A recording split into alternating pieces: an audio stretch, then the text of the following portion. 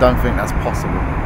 Well, not really, because I think everyone's their own person, isn't they? So everyone's got their own minds and loves who they want. So I don't think so. We're all put on this earth. I don't think God's got that kind of a judgment. It's that simple. Personally, being a Christian, I feel like it's the word frown. We frown upon it. As in, me personally, if I see a gay person, I'll be like, yeah, I can be friends with them. There's nothing different about us except for our sexuality. Why not?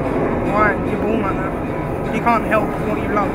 At the end of the day, if a woman doesn't like a man and she loves a female, then she can't go to a camp and change because God's not happy with it. Do you know what I mean? You're born how you are. So do you think that God is okay with it? Yeah. See, I'm a Muslim here, so I don't know, innit? I believe probably he would, but every religion's got their own views on gays.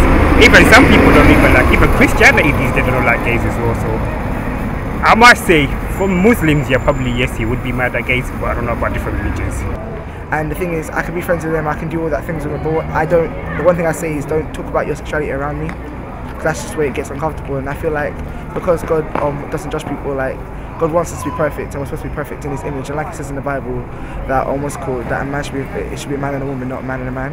First of all, I don't believe in God, so it's a bad question. But I think if God existed, or if I believe God exists, I think He wouldn't hate gays now.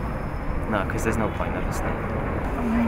Yeah, well, it's changing society today, so people like kind of adapt to religion. So yeah, but me personally, I'm against it. So yeah.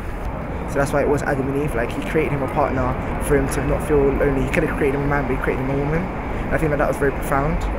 And obviously, they say this thing about you don't get to choose to be gay. That's one thing I don't believe in. I think it is a choice, and a choice can always be changed. I just don't feel like it should be forced upon.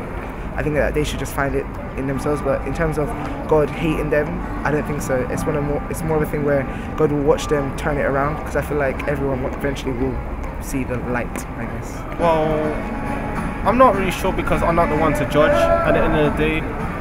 Maybe one day He might show up spiritually, I don't know. No.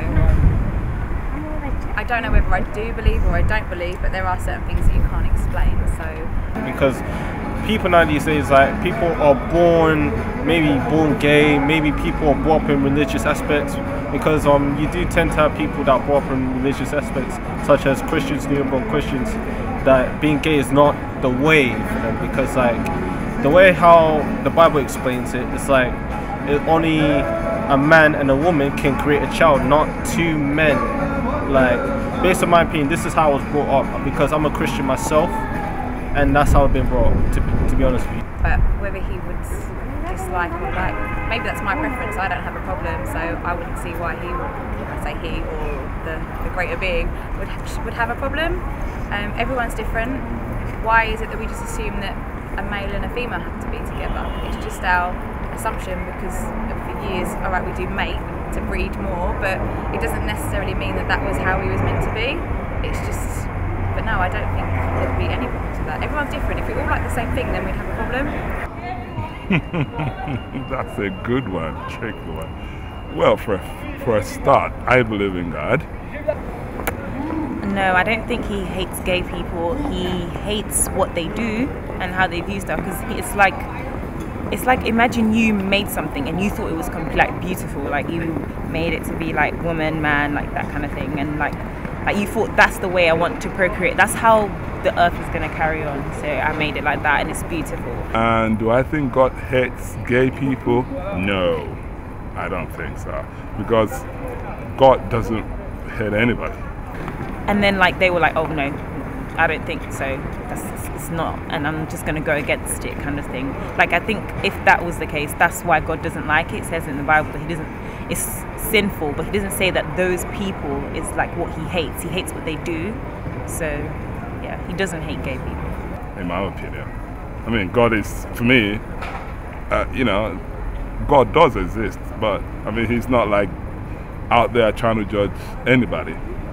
As a matter of fact, I mean, I think God knows that, we're not a perfect human being. So, I mean, if gay is not being perfect, it's not any reason for God to really, you know what I mean? Again, I mean, we are just people. I don't think, God is looking at, what we get up to in that regard. And of course, if we are sinners, I mean, we are told that you can get, a remittance for our sins. Well, in my opinion, as a Christian, maybe God does have a problem with homosexual acts.